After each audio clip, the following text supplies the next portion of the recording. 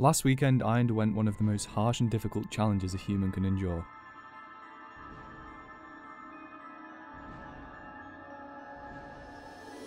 Spending 48 hours programming in Python.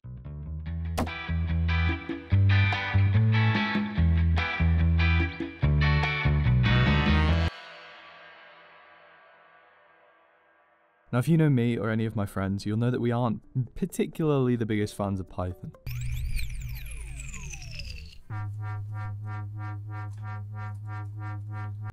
Needless to say, I was expecting the worst from this. This idea actually spawned in late November when Polymars invited me to make a game in Python with him. We'd done a jam a few months prior to this, so instead this time we decided to go head to head. Today I'm going to guide you through my experience making a game with Python. I decided to stream my reaction to the theme as well as the framework I was using, so live on YouTube I went to itch.io to unveil the theme for the jam. This jam was the Pygame community game jam, and to give credit where credit is due, they actually gave a bunch of really good themes for participants to choose from. Out of all of them though, I was most enticed by snow. So with the themes in mind, I thought up an idea where a snowman holding a cup of coffee has to reach an exit before they melt. This idea seemed to really appeal to me, but the thought of all the level design really didn't. So I went back to the drawing board and I morphed my idea into a randomly generated dodging game where you play as a snowball and have to dodge rocks that will fall from the sky, while trying to collect falling snowballs to keep yourself from melting. This idea seemed much more achievable, so we went with that. The first thing I did was load up VS Code, as well as the Pygame documentation, and just tinkered around for a little bit, trying to understand how it actually worked. And to be fair, Pygame was extremely easy to understand, and very quickly I had a window up and running. So the next logical step after this was to draw and move a player around the window. However, when moving the player around the window, there is an obvious fundamental issue. That being that the player seemed to speed up and slow down seemingly randomly. And this is due to our game currently having a variable interval between frames. So basically, in any modern computer, the GPU is responsible for displaying screen refreshes, or frames, to the screen in succession. The issue is, depending on how intensive our frame actually is, the GPU may take longer to process and render that frame. One way to get a constant interval between frames is to use VSync, which caps the frame rate to the monitor's refresh rate and pumps out a frame at a fixed interval. This doesn't, however, fix our issue fully, as there are a ton of different refresh rates in modern monitors.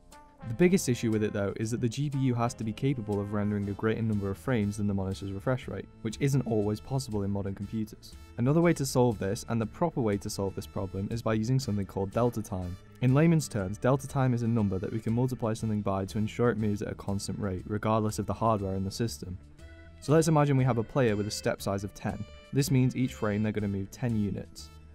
So in a game running at 10 FPS, the player will move 100 units per second, whereas a game running at 5 FPS, the player will move 50 units per second. So if we multiply the step size by the time since the last frame, or delta time, the calculations now become 10 times 0.1 units per second and 5 times 0.2 units per second, which are now both equal to 1, and we've solved the issue. An imperative part of any game is user inputs. Unfortunately, Pygame actually has built-in support for inputs, so that's really helpful. At this moment in time, we have 3 inputs: left, right, and jump. So all we need to do is make a boolean array with 3 elements, and when a certain key is pressed, it sets the value of its assigned array index to true, and when the key is released, it sets it back to false. Then back in our movement code, we can do our movement logic based on if these booleans are true. Something else that is quite important in a game about avoiding obstacles is collision detection, obviously. So Pygame actually has built-in collision detection, but we're not going to use it.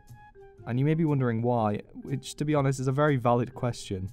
And the answer is I just didn't know it existed until after the jam had ended, to be quite frank. My custom collision system is quite vanilla in the way it works. I wrote a custom box glider class that has a variable for the top, bottom, right and left sides of the box, and we essentially just loop through all the colliders in the scene and check if the bottom of the box is below the top of the player. If it is, then we can check if the left or right of the box intersects with the player. And if both of these checks are true, then we have a collision. And it's probably not the most efficient solution in the world, but we are on a time limit, so it'll do for now. At this point we were around 3 hours into the jam and I was getting infuriated by my messy code. So I spent an hour refactoring it into an object-oriented system. When I returned to development, I was a little tired of coding, so instead decided to work on the game's visuals. Now, a lot of you will probably know that I'm not the most amazing artist in the world, so this went about as well as you'd expect. At first I attempted to make some pixel art, I finished the ground and decided that maybe vector art would be better. So I started making some vector art and yeah, that went even worse. So for my final attempt, I decided to try pixel art one more time. The results are questionable, but they'll do for now. I then called it a night, ready to pick things back up in the morning. So with yesterday's failures, I was more motivated than ever to make my game look better. So to help me fix it, I messaged 2-time pixel art world champion Reece Geofroy. Reece Geofroy. I invited Reece into the call. Reece's art was too good for me though, and after around an hour of making art, I decided once again to switch over to vector art and part ways with the pixel art god. This time I made something I actually quite liked. 2D art really isn't my forte, so we'll stick with this for now and hopefully people pity me when it comes to ratings. All the foundations are now set up to start creating the core gameplay loop. The first thing I'm going to do is fix the snowball's rotation. Next, I moved on to the melting mechanic, and as you can see there's a little bit of bouncing as the player moves, but personally I actually think it adds game feel and I can't be bothered fixing it, so it's going to be a feature for now. Next, I worked on the spawning system. This works at the moment by just adding an entity object to an array and looping through each of them every frame and moving them downwards. I then refactored the code so that there were two new classes, enemy and snowball, that inherited from the entity class. The enemies will kill the player, and the snowballs will add to the player's volume, hindering the melting effect. Either the snowball or the enemy will be chosen randomly when the entity is spawned. If 3 enemies spawn in a row, then the game just forces a snowball out to keep things fair. Once I added the snowball and enemy functionality, I pretty much had a complete game. The only thing left to do now is sound effects and a menu. I loaded up BFXR, which is a little procedural sound effect program, and made some basic sounds.